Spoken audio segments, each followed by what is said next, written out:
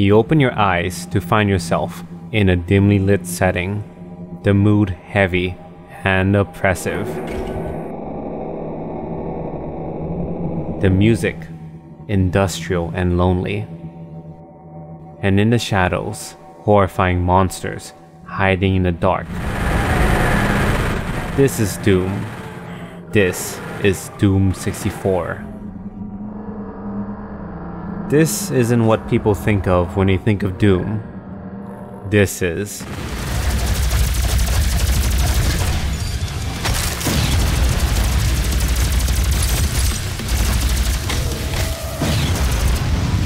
Or perhaps this. The look of Doom is synonymous with this unapologetically 90s heavy metal aesthetics. This garish red tint and saturated colors paint the overall brand for the series. But Doom hasn't always stayed faithful to this look, and while I haven't played enough of Doom 3 yet, I have played the other black sheep in the family, Doom 64. And today, despite my mixed thoughts on the game, there's some genuinely brilliant moments, brief brilliant moments mind you, that I want to share with you. Let's dive in. Besides Doom 2016, I've never actually played any of the other Doom titles. Due to some pretty obvious parental reasons, I didn't grow up on these highly violent titles. So instead, I grew up on a Doom clone. Dark Forces to be exact. As long as there's no blood, it's kid-friendly. And if you watched any of my older videos, most of my childhood games haven't held up well. And I'm far more palatable to modern gaming sensibilities. But that doesn't mean there's nothing that I can't appreciate about these games. But let's just go through the surface level strengths and weaknesses of Doom 64. Like many games from the 90s, Doom 64 has some simple but satisfying gunplay. Weapons sound crunchy, and you get the rewarding, expressive kill animations. But Doom 64 also shares many weaknesses of games from this era. Confusing level layouts that undermine the pacing and gameplay, and it's another game that feels like it overstays its novelty and welcome, because the later levels lose any visual flair, and they just seem to throw more of the same at you. That said, those are just my small takeaways. What I really want to get into though, is the gripping presentation that left a strong impression on me the moment the game started.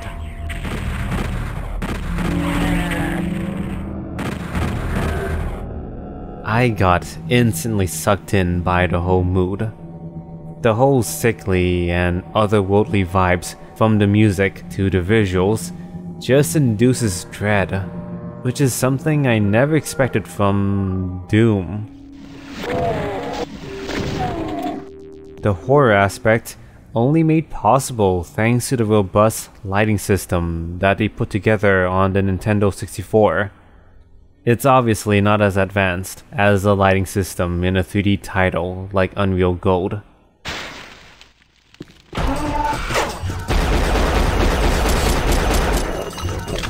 But it's still pretty impressive that they were able to do so much with this aging but heavily modified engine. And in ways, the stylized nature of the game does lend itself to these strong, harsh shadows and the lighting. Though when the game doesn't take advantage of these visual tricks, the game loses quite a lot of the mood and horror aspect. More on that later. The dread-inducing presentation also trickles down to the gameplay. The gunplay and movement fundamentally remains unchanged. Your movement, aiming, and enemy projectiles remain totally unchanged from the previous games. What's changed though is that you, the player, are far more cautious because of what might lurk in the shadows. Props to YouTuber I Am Error for first putting this out in her video. Seriously, go give her video a watch. And lastly, I want to fawn over these corridor scenes. I absolutely love when games or anything have this eye-popping look to them, these colors and entities popping out from the background. I'm home. These corridor scenes with these strong, moody lighting choices are my favorite moments in Doom 64. It's so evocative of scenes like in Aliens. Recently, I've gotten back into playing Dead Space 2 and so far, the most horrifying segment was this.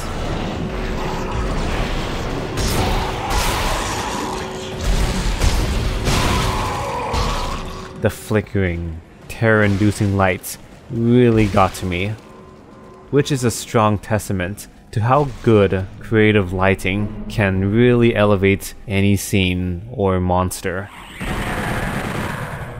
But unfortunately, the rest of the game never rekindles these strong impressions after the opening levels. Because the game pretty much reverts back to Doom TM again. The heavy emphasis on the strong lighting and horror focus being replaced with decently lit rooms and unremarkable environments. Of course, that's not me disregarding the classic presentation. I still find the visuals charming, but they just never land as hard as the first opening levels.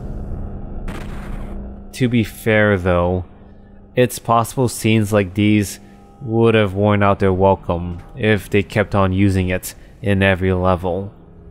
And that does segue into one of my personal pet peeves with horror games, how they wear out their scare factor just because of how long these games are.